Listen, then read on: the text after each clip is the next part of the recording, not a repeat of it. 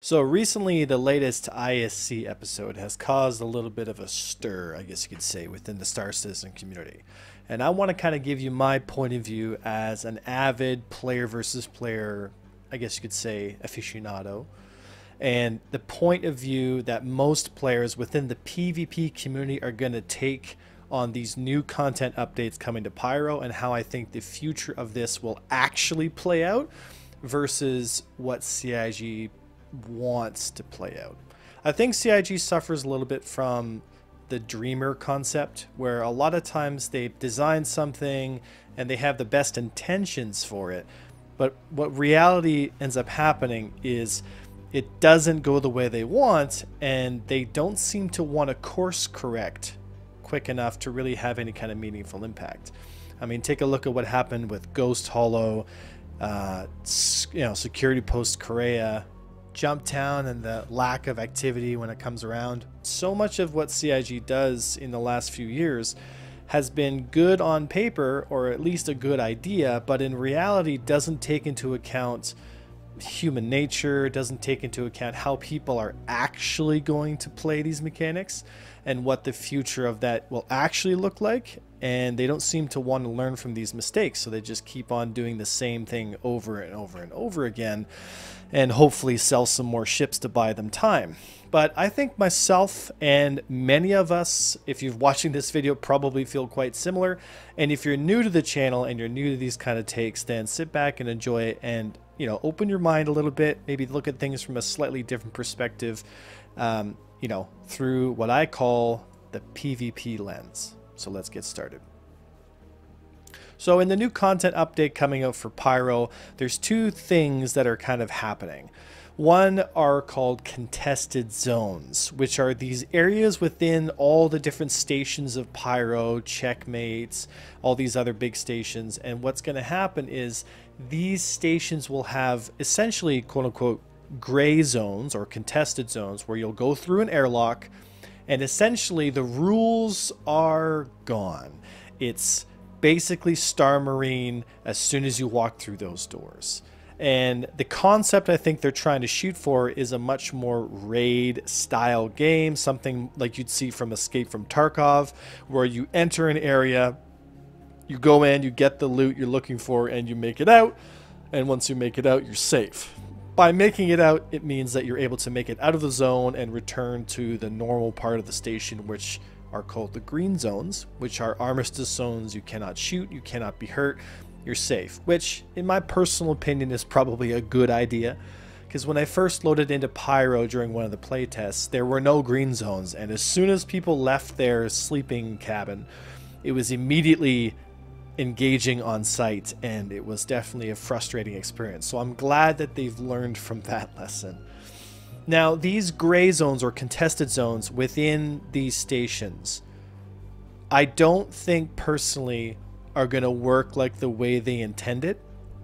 I think what's likely going to happen is you're going to have people camping like crazy. I mean, just people sitting in wait, camping like crazy. I mean, if there's no raid timers and there's no thing to force you to to switch position, you're gonna have people sitting at natural choke points, like how extract camping was in Escape from Tarkov, and also the camping that goes on in something like DayZ, where people spend days just sitting in one spot, just camping and waiting for that advantage.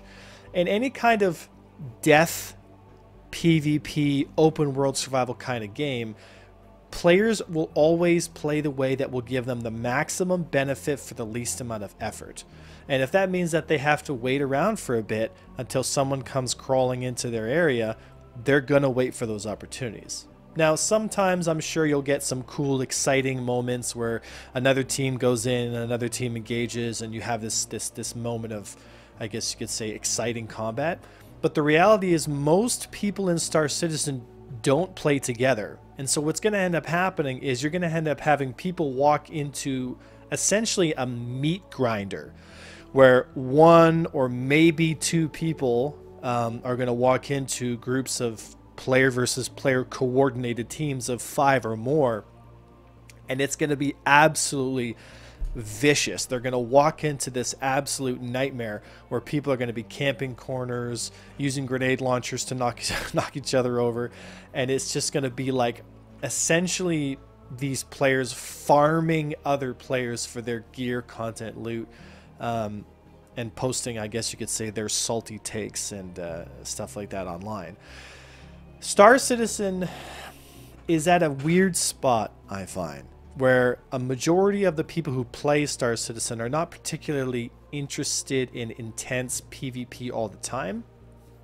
And so what this has done is the culture of StarCitizen over time has driven a lot of the very PvP focused people out, not only due to bad server performance, but also bad game design and bad execution on mechanics that allow PvP to flourish.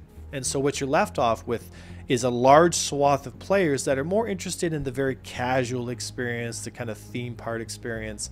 And what's going to end up happening is they're going to start engaging in these gray zones or these contested zones, and they're just going to be absolutely wasted by groups of small coordinated teams of PvPers, which will happen because the reward for being a group of PvPers that know what they're doing and just camping those areas is I get all the loot all the time, and all these casuals coming in, I mean, they're going to have no chance, like truly no chance. Now, I think it's a good thing for StarCitizen for us to actually have more of this stuff happen, to have more PvP content, to have more opportunities to do it. But as we've seen in the past with Ghost Hollow, Jumptown, and Security Post Korea, is they don't incentivize PvP. The risk does not equal the reward. And that is a huge, huge problem that CIG, after 10 years, hopefully would have figured out by now. But unfortunately, as we can see clearly, it's not been figured out. Security Post Korea still remains extremely, I guess you could say, uninviting in terms of actually getting in there and doing the mission to get the drugs out. Ghost Hollow remains mostly bugged, and the amount of money you get for the amount of risk you have to take is very minimal, so most people just stay away from it. And Jumptown makes basically a hilariously low amount of money for the risk and effort it takes to do it. Most people just do these events out of sheer boredom to get content rolling, because the persistent universe is quite essentially, for lack of a better word, dead. There's really nothing to do in the persistent universe, and there's no incentives to get people to want to try stuff out. Because the trick here is not trying to get the people who are interested in PvP more interested in it. The trick here is to get PvP into the hands of people who want to try it, and you want to scale the risk and the reward depending on how far they go in.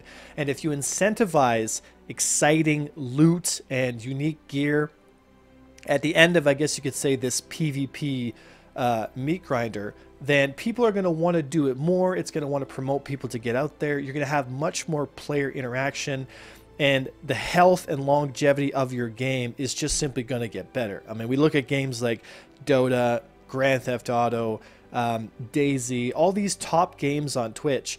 All of it has to do with the interactions of players versus each other and how that plays out in the world.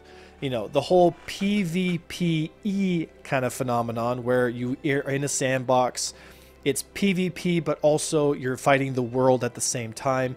This is a really good thing to do, and I think CIG needs to really lean into this kind of direction.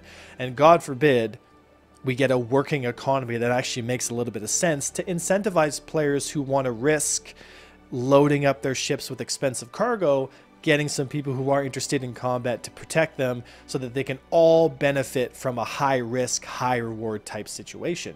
I would love to see a moment where you have entire hull Cs loaded with like just Quantanium or something extremely expensive that would take these hauling ships, you know, days to complete the amount of money transactions just on this single load, and to have them support each other, to have PvPers come in and make sure that that ship gets to its location safely.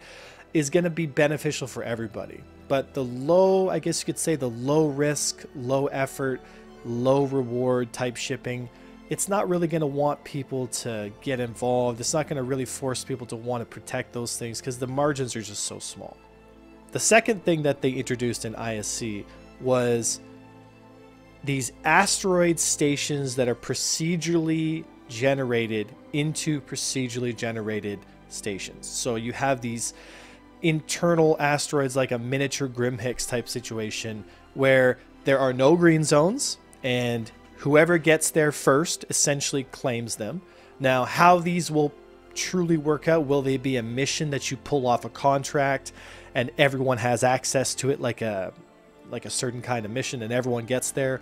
Will it be something that people stumble across themselves, or will it be something more along the lines of it's like an event that pops up under priority? Whatever the case may be, it's likely, in my opinion, that it'll be a contract or some kind of event that pops up every once in a while, and people are able to consolidate on that location, and whoever takes the area, whether they start in space defending it and then they move on to the FPS side, internal inside the station, to eventually, you know, reach the gold at the center of the station.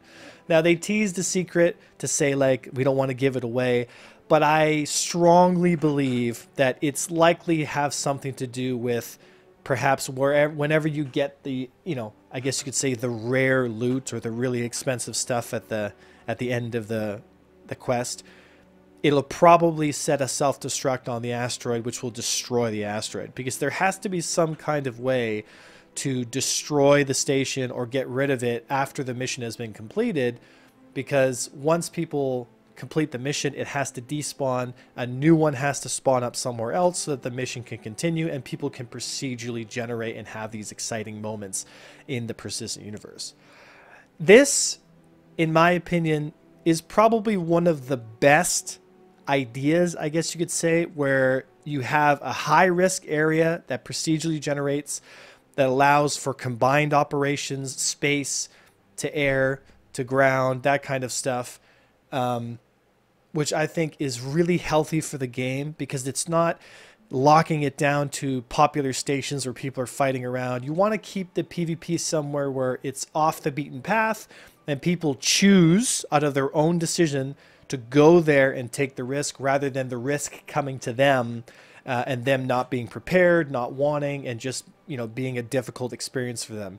Even though that's likely still going to happen, because CIG hasn't figured out that the defensive systems that they've put out, the missiles and the turrets and the velocities and all that stuff, just simply are not enough to defend against any kind of basic trained PvP crew that wants to go in and start engaging. And like my previous video, we spoke about what's going to probably happen in reality with the jump points, where people are going to queue up in lines, and somehow that is going to, I guess you could say, disincentivize groups of PvPers to come in and start shooting down other groups. They could be loaded with cargo, they could be trying to escape Pyro, whatever the case may be.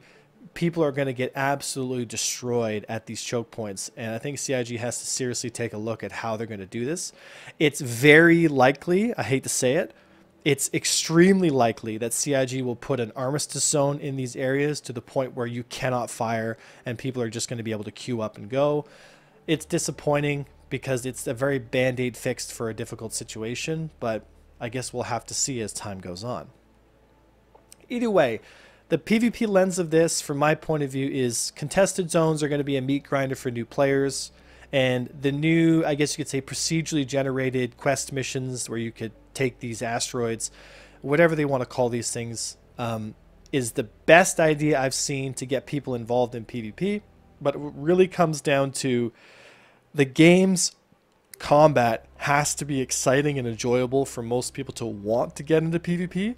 And I think we all understand and all know, especially if you've been following this channel, that the state of player versus player combat when it comes to the space fighting side of things has been dramatically dropped to the floor. And I think it's at the detriment to everybody who plays the game, including new players and old players.